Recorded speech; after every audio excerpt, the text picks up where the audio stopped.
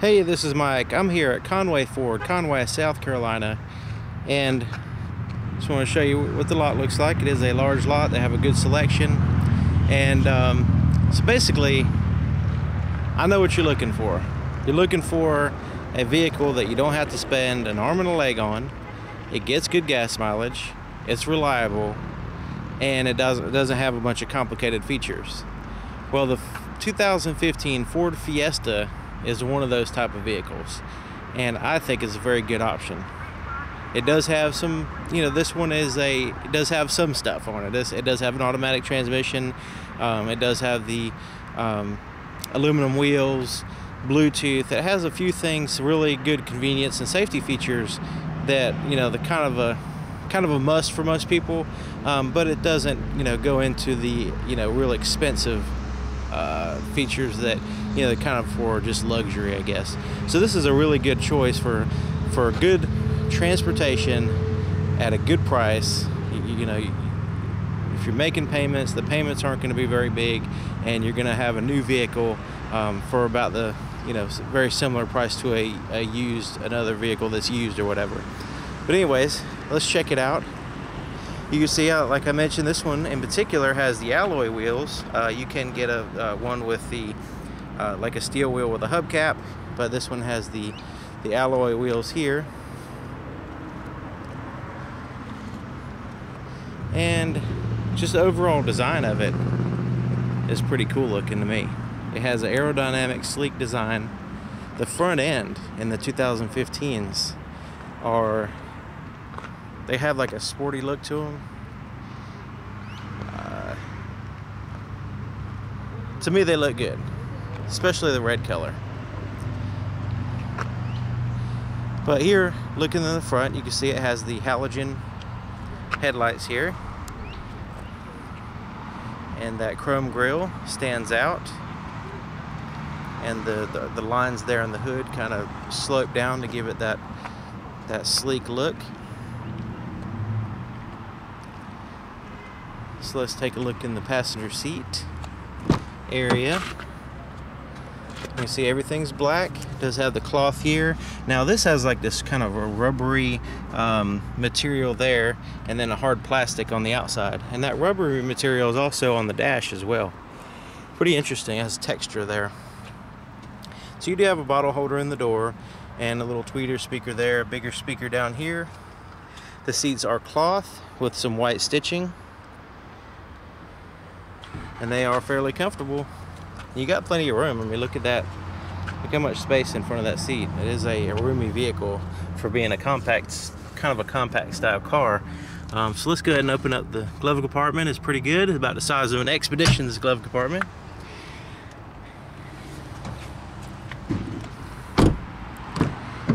All right, here's the back seat. There's the inside of the back door. Pretty basic on the back door. It is a smaller vehicle, so it does have a little bit smaller back seat. Now the front seats are pretty far back, but this still has the plastic on the seats. It is a new vehicle, but it does have the cloth seats, and you can see the leg room is a little bit limited when the front seats are all the way back. But it is, for kids or kind of a smaller adult, it's really not a problem at all.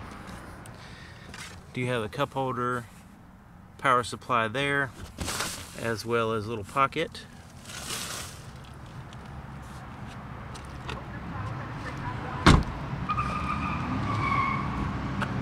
So let's take a look here in the back. This is the SE trim level, which you can see with the SE badge.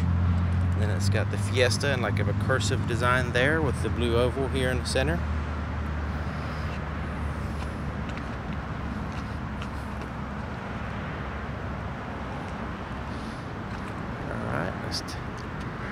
Let's take a look in here, and you can see the trunk is pretty significant, and it's not a tiny trunk at all.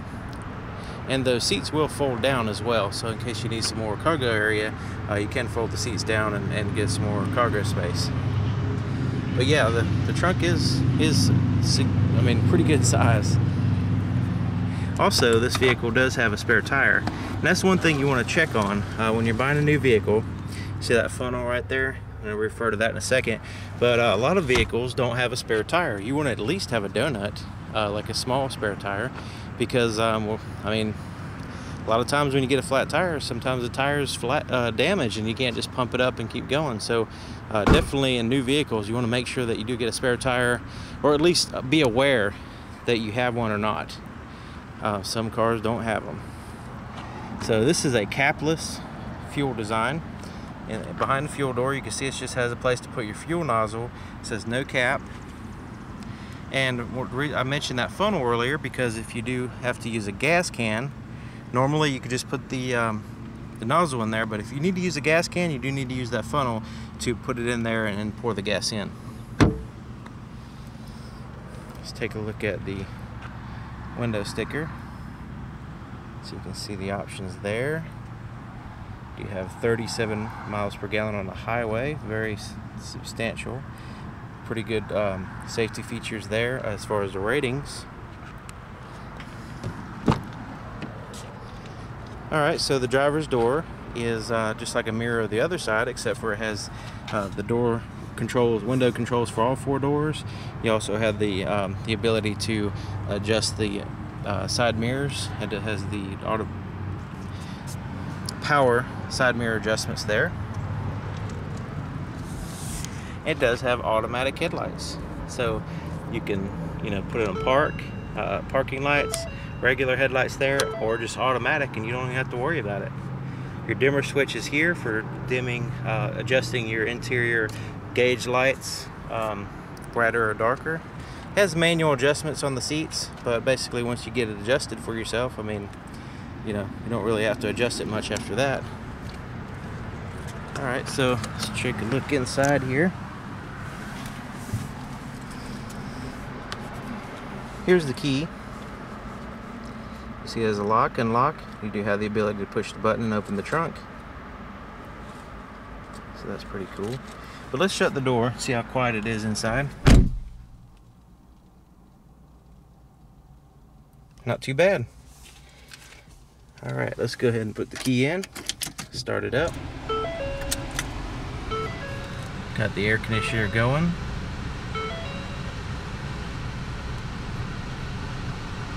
So here on the steering wheel, it is a leather-wrapped, hand-stitched leather-wrapped steering wheel here. And let me turn the fan down a little bit.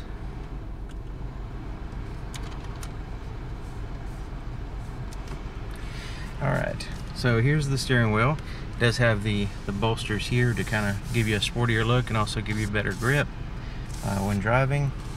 You do have the cruise control on the side, which it does have cruise control. It also has the volume control here, change to the stations. You also have voice recognition button there, and also your Bluetooth button, so you can answer and hang up on answer calls and hang up the phone and all that good stuff once you pair your Bluetooth phone to the system. There's your gauges, pretty basic, easy to read, and then you've got a little digital display there in the center, your fuel gauge and all that good stuff. And so you got your, gonna reset your trip here, turn signal, windshield wipers are on that side. So this one has this little screen here, and you can control it using this knob here and also these buttons. But I'm gonna kind of get a little bit closer so you can hopefully see what's on the screen. With your eyes you can see it, but the camera has trouble picking it up sometimes. So let me see if I can get that. Okay, so right there is what it looks like, and I'm just gonna kind of scroll through just so you can get an idea. Right now I'm in the radio screen, so I can scroll up and down and all that stuff. So I can go to the left and go all the way back. This is your main screen, so you have your CD, radio, your sync media, sync phone. So basically you can play music off your phone or different media devices, which I'll show you in a second, with the auxiliary and Bluetooth, I'm sorry, USB and auxiliary input. So basically that's your main menu there. And it does have a CD player, and you can you know, play music through the radio, CD player, media. You can play music through your phone. It does have, you can adjust the sound here. Your presets are on that side. You can tune through the stations. You have your volume button here as well as on the steering wheel. You can lock and unlock the doors right there. And it gives you an indicator whether they're locked or unlocked. You could have your four-way flashers there. And down here is your climate control buttons, your fan speed, where you want the air to blow, the air conditioner, recirculate the air, your temperature. Now, one thing I want to mention with the recirculate the air is not just to make the air colder, which it will do because it's recirculating the cold air, but also it keeps outside air from coming in. So like say if there is a odor outside, or you know, maybe a truck in front of you is smoking, and you know, you don't want that smoke to get in the vehicle, you can just push that and you roll your windows up and keep your all the outside nastiness out from getting in your vehicle. So that's one thing that people may not be aware of. Alright, so this button here is, so basically I'm not really sure what this one does. It has something to do with the interior lighting, which at night, during the day, it's hard to really tell what it is. It could be some kind of I'm not sure. Maybe if you know, you can tell me, because I'm not sure what that button does. Sorry about that. But anyways, here's the shifter. So you can put it in reverse, you can put it in neutral, you can put it in drive, but you also put it in sport mode. So sport mode will give you the ability to put the emphasis on performance. The vehicle will focus on performance. You can also change to the gears with the shift, with right here on the side of the shifter. It does have the ability to kind of manually shift through the gears if you wanted to.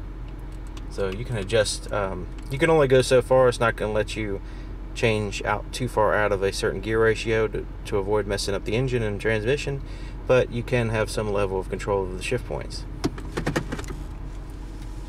Microsoft Sync, it does have the USB and the auxiliary inputs there, and also of course the Bluetooth. So there's lots of different ways of playing music besides just a CD or the radio.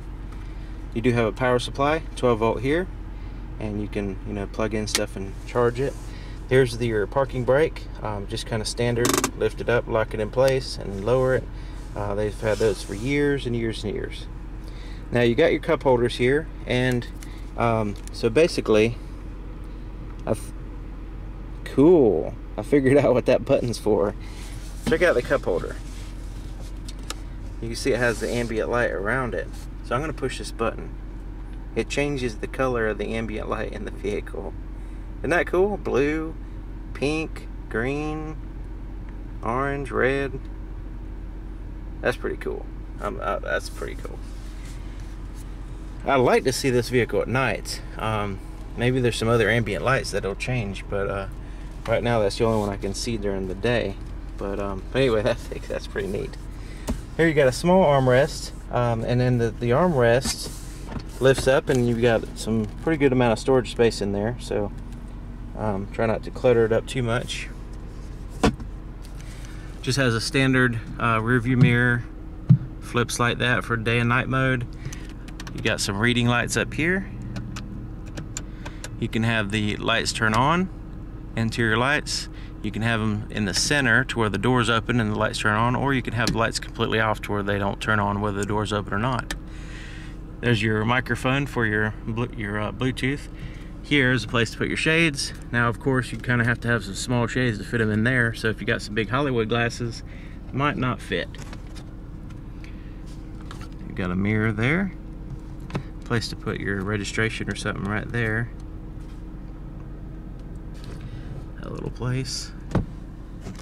Same thing on that side, just a mirror. And you got airbags, pretty much all. You got side airbags, front airbags, all kinds of airbags. I guess that's how they achieve the high safety rating, is they have a lot of safety features.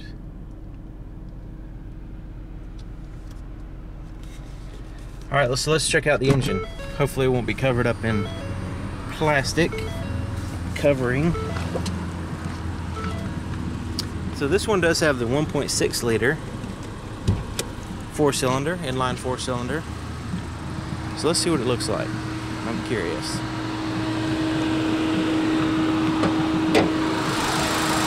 Oh, hey, we can actually see the engine. Look at there. It does have plastic, a little bit of plastic to see, but hey, you see some metal, you actually see the engine, you see some wiring. That's cool.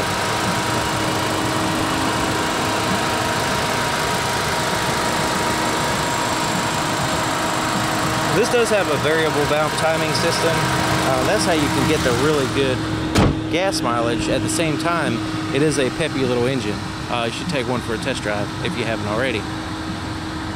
And if you have taken one for a test drive or you own one of these vehicles, please make some comments in the description. I mean in the comment section. I'd really appreciate your input. If there's anything about this vehicle that I skipped over or didn't get right, please do your clarifications in the comment section as well. I'd really appreciate it. And thank you for watching. Also, thank you to Conway Ford for allowing me to show you this cool little car. And all right, appreciate you watching. See you next time.